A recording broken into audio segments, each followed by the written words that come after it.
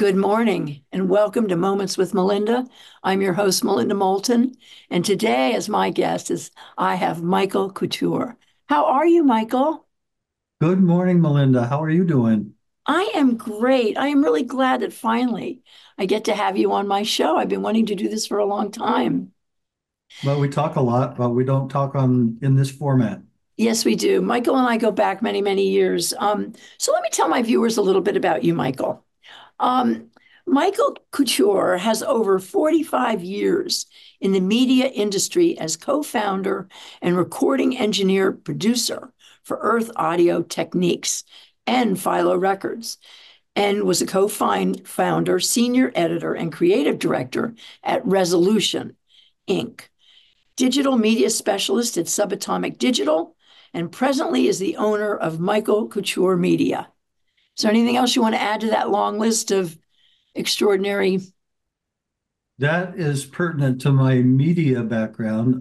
I also work in the emergency department with substance use disorder. And we're going to talk about that, Michael. Okay, I want to good. get into that. But Michael, you're a Vermonter. Were you born and raised in Vermont? Grew up in Morrisville Yep. and So went to high school there. so I want you to talk, someone who's my age. You've lived in Vermont most of your life. Talk to us a little bit about what it was like growing up in Vermont in Morrisville, what your childhood was like.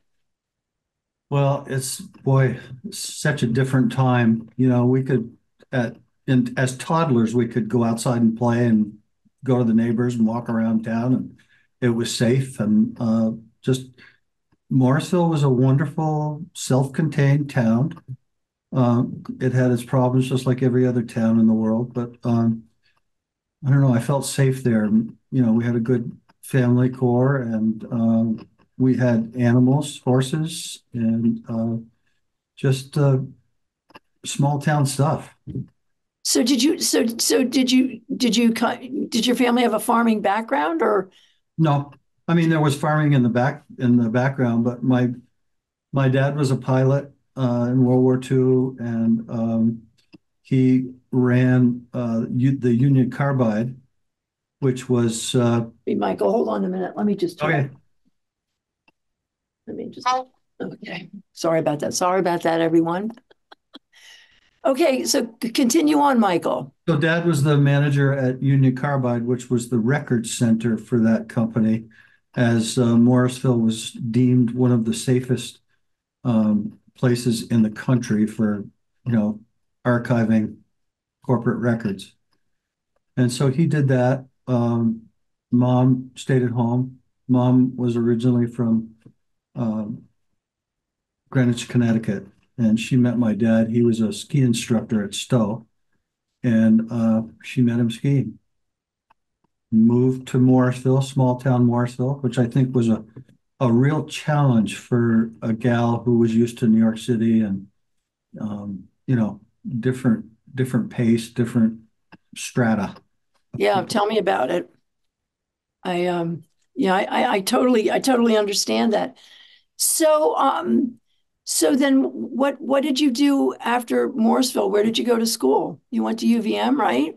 I went to UVM, and I wanted to go to med school. And freshman year, my mom passed away, and that sort of took the wind out of my sails for studying reasons. And my grades started to fall apart, but I had to stay there because I didn't want to go to Vietnam.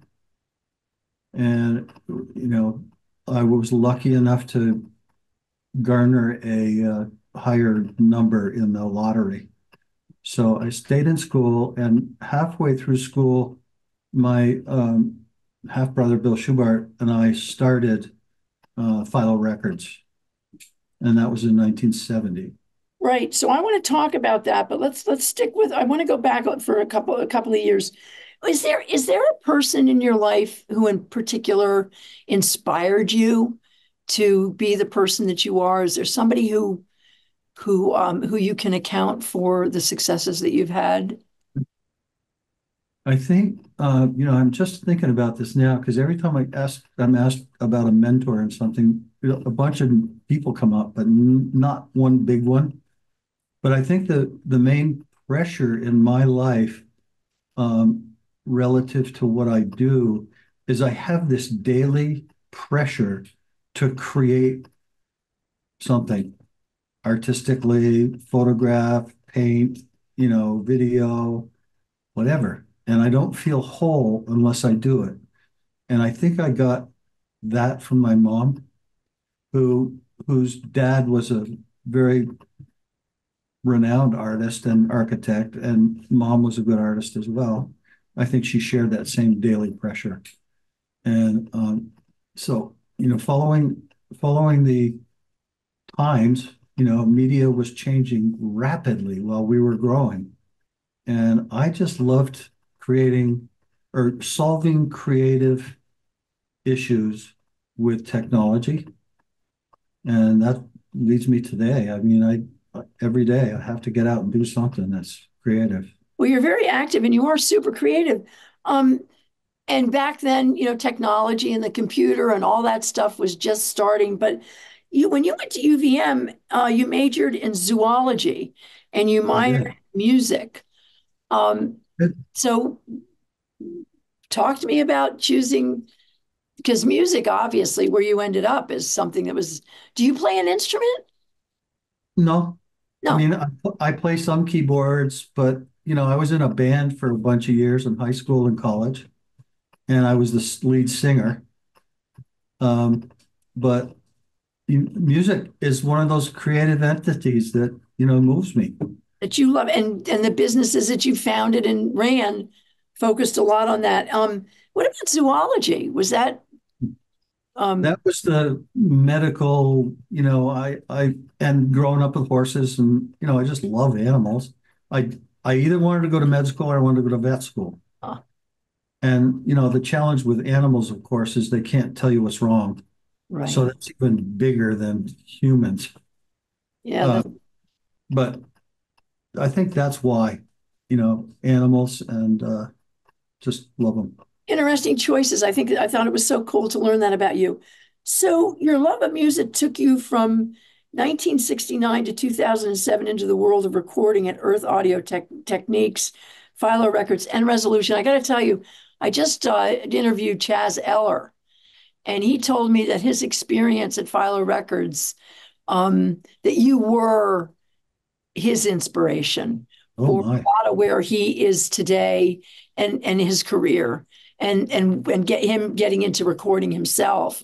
And it's on that interview that I did with CCTV if you want to watch it. But he He's a talented, creative person. he is, but he credits you for a lot of his success. So talk to us about those companies that you started, and you had a major role in them.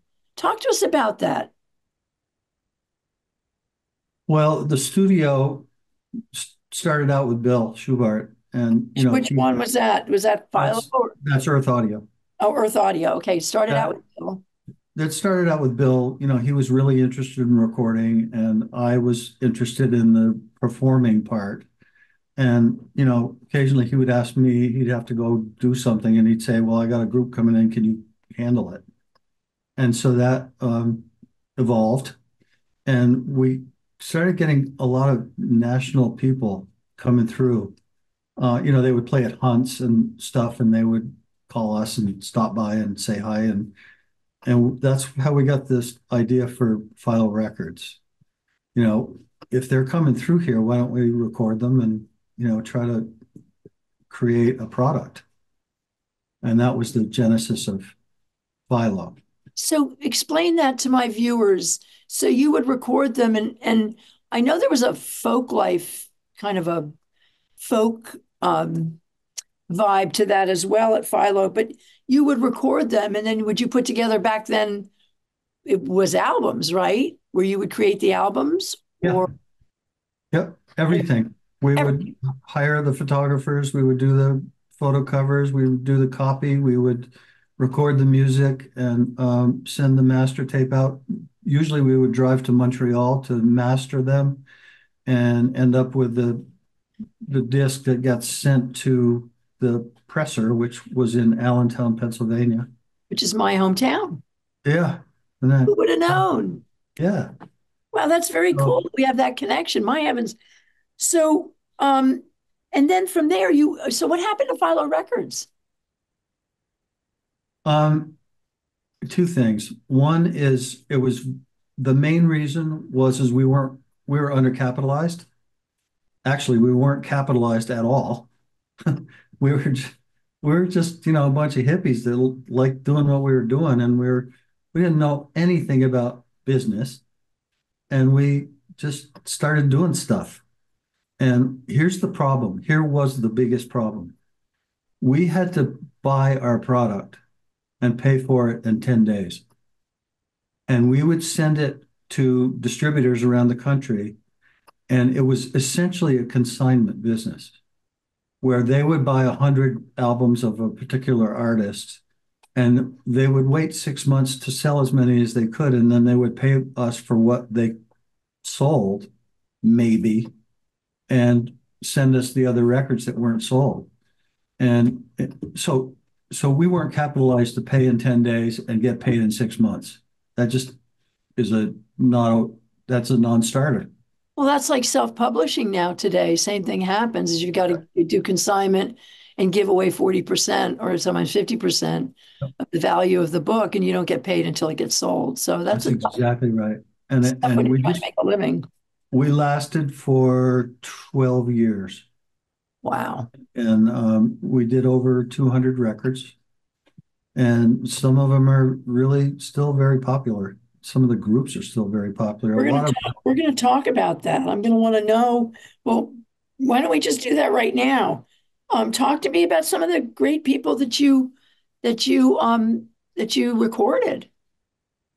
It started out as, singer-songwriter, folky kind of stuff. It did evolve, but into other genres. But we started, I think the first big artist that we did a record of is Utah Phillips, who was a really well-known songwriter and very political in the IWW, and that moved us on to people like Rosalie Sorrells, Dave Van Ronk, uh, Mary McCaslin, Jim Ringer, Jay Unger. Oh, geez, Those are some big names. it's been a long, it's been a long time. So you helped, you helped their careers take off, I'm sure. Mhm. And and a few of them really did quite well.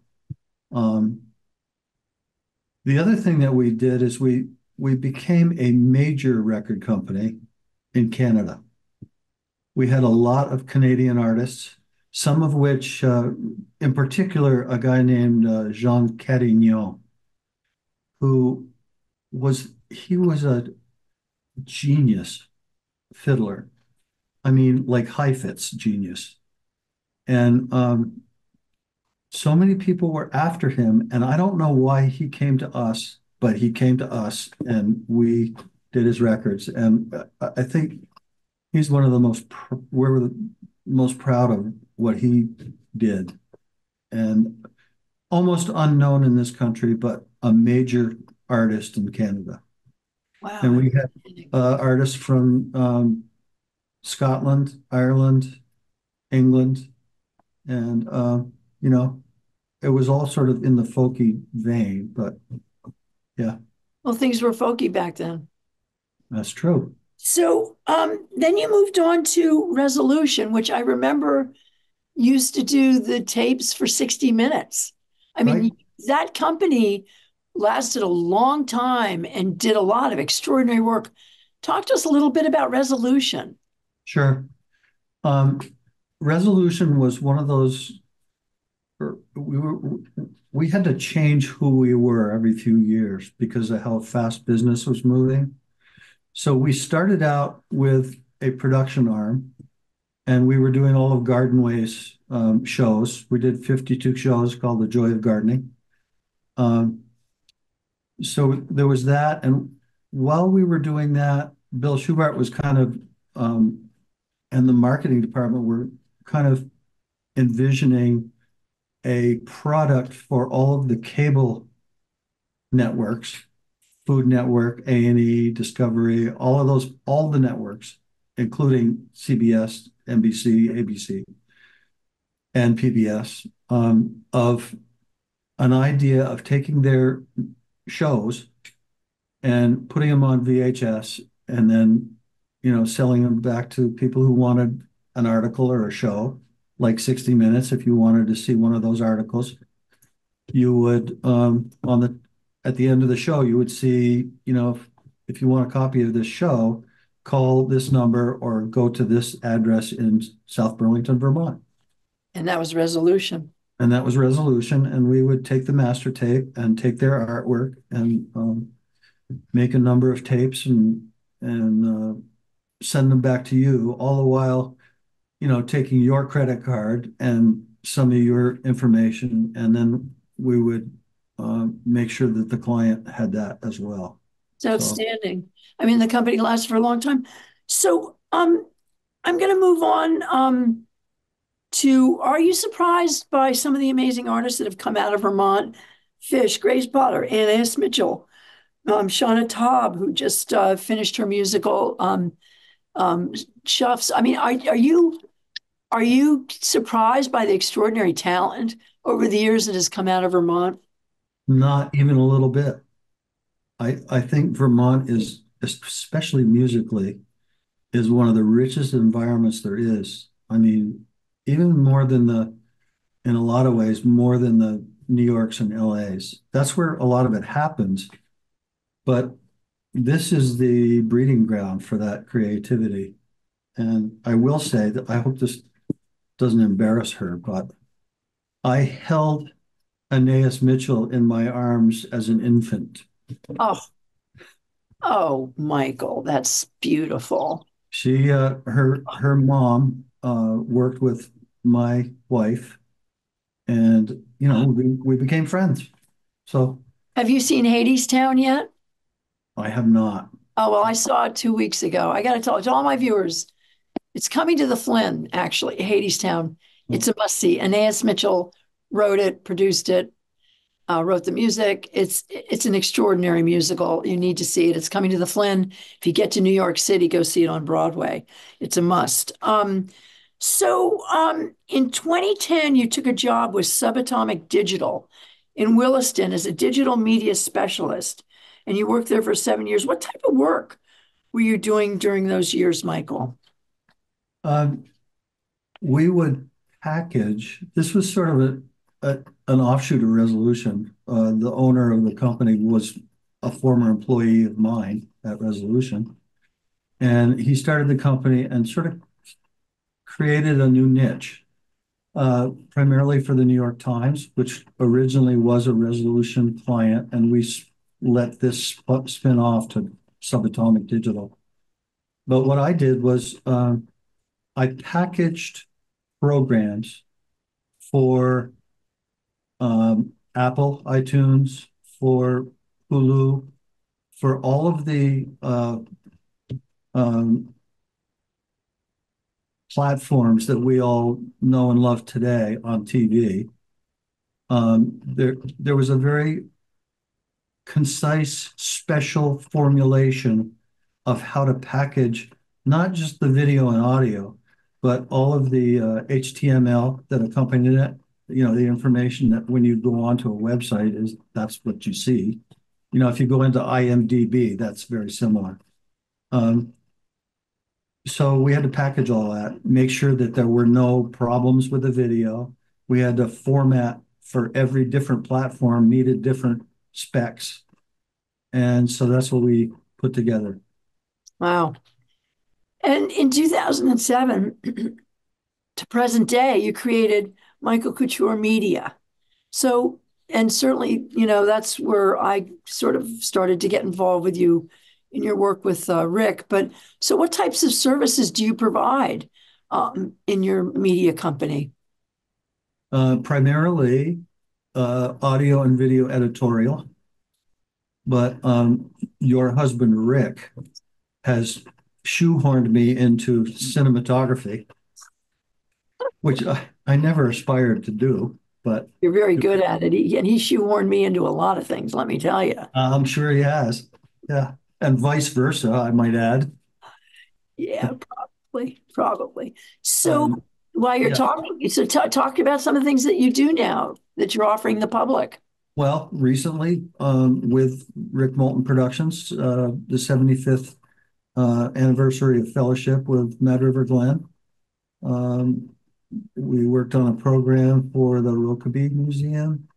We the biggest project that we worked together was an 84-minute piece on the amazing journalist Lowell Thomas, and that's been shown in I think 80% of the PBS markets around 93%, I think it is. 93. Yeah. Yeah. That was an amazingly fun project because there was so much material. I mean, we did 84 minutes, and I bet we used not 10% of what was available. Yeah, pretty I amazing. mean, What a life.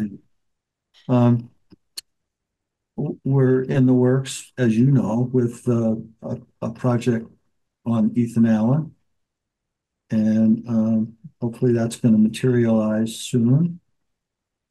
So I've been doing videos for, primarily Rick Moulton Productions, but other people as well. Um, when I retired in 19 or 2016, I didn't know who I was anymore, and I had to reinvent myself. So I had to put myself out there, and one of the things I found was photography. I wanted to get into that. So my next question was because you are an accomplished and noted photographer. And so what are your most favorite subjects and how can my viewers see your work? And then I also want you to touch a little bit on you're also a painter. So touch a little bit on that, Michael. Sure. Those two things saved me because I got depressed. And the other thing that saved me, of course, is the emergency department. But photography, I don't know, almost anything catches me. I happen to be into birds and shooting. My biggest challenge right now, this sounds very trivial, but it's not. And that is catching a butterfly on the wing in focus. Wow. And you know how they are. So yeah, with a long lens, no doubt. So that's, I go out to Colchester Pond and just wander around and find these amazing moments in nature that just get me out of my own head for one, and two, just make my heart sing. It's Well, that your work is beautiful, and the photograph you did of the eclipse is flying off the shelves. I mean, that was a beautiful photograph that you put together. thank you. What about your painting? What's your medium in painting? Watercolor. I started Water. with watercolor and out of ignorance, because it's so hard. And I say it's hard because my graphic sense in video is in layers, and you can always put white over whatever you've got. And watercolor is the exact opposite. Your white is the paper. So Right. you have to really plan and think about it. So how do my viewers see your work? Can you share with them your website where they can go to My, see your work? MichaelCoutureMedia.com. Michael Couture Media.com Media. to all my viewers. All one word. Yep, Michael Couture, Couture. Media. Yeah, Yep. .com. Check it out, folks. So let's move on. I'm running out of, I could spend the whole afternoon with you, Michael. So talk to us about your work at the hospital working in recovery and also attending the Recovery Coach Academy, the Vermont Association of Mental Health and Recovery.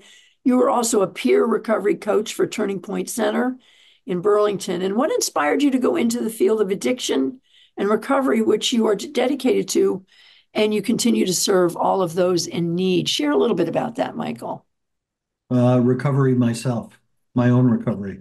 Um, I 15 years ago, decided that I no longer wanted to use alcohol and stopped. And so I haven't had a drink in 15 years. And life has gotten better for me.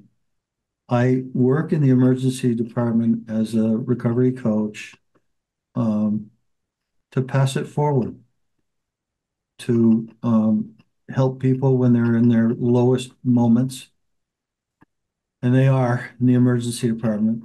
Um, and, with all this talk, Melinda, about fentanyl and xylazine and all these crazy cartel drugs coming in, I've our data shows that it's still 83% alcohol. Michael, I just wrote an essay for writing about our generation, and I'll send it to you on that exact subject.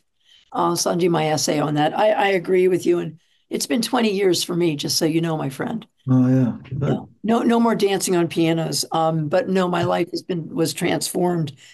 Thank you for the work that you do. And you're at the hospital quite a lot during the we're week. all there's seven of us, and we're 24/7. Yeah, it's amazing. So, Michael, are you concerned? And I'm going to go to our split screen now. Are you concerned for the future of humanity with the specter of climate change, authoritarianism, and inequality rising around the world? Could you talk to us a little bit about that?